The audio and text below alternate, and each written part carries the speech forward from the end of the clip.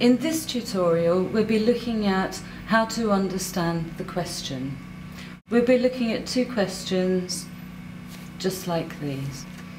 They're very, very similar questions, and we can use colour coding to unpack them to help us answer them and select the correct information that each question requires.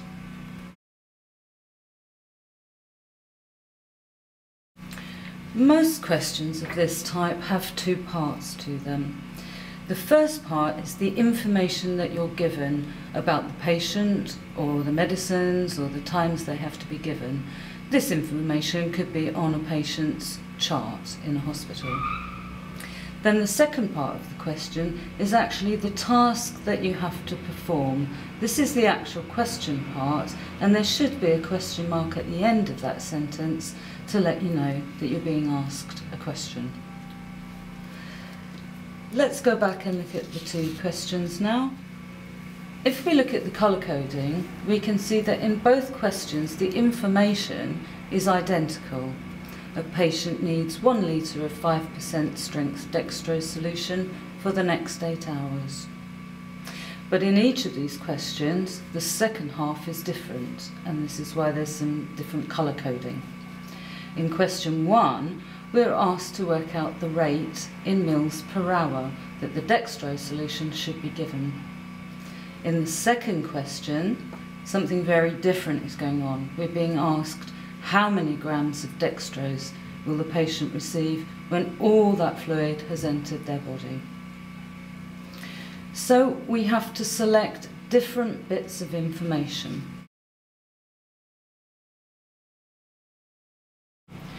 Okay, let's have a look at question number 1.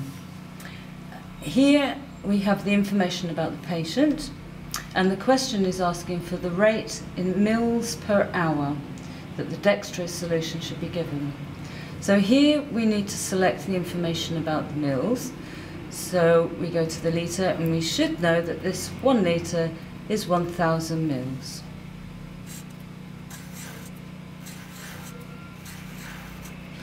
And this is going to be divided by the number of hours, which in this question is 8.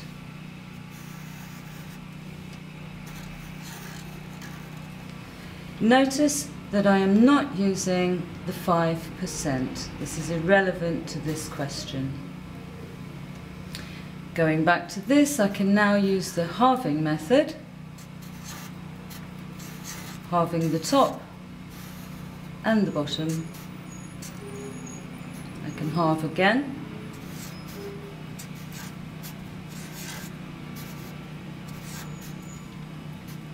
And this will give me 125, and don't forget to put mils per hour.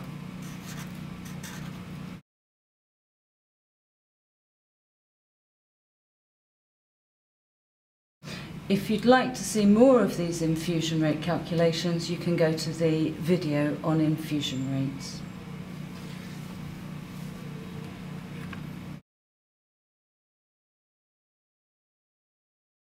In the second question, we're being asked for how many grams of dextrose the patient will receive when the fluid's gone into the body. In this case, we need to look at the 5%. This is telling us the strength of the solution and therefore how much dextrose sugar has gone in to the liquid. In this question, we do not need the 8 hours. So once again, we'll take our litre and turn it into mils. This is 1000. And we'll multiply it by 5. And remember, percentages are always out of 100. Now this is nice and easy because I can cancel a 0 on top for a 0 on the bottom, and another 0 on top for another 0 on the bottom. And this leaves me with 10 times 5 is 50 grams. The 1 on the bottom does nothing, and I can only do this cancelling with zeros.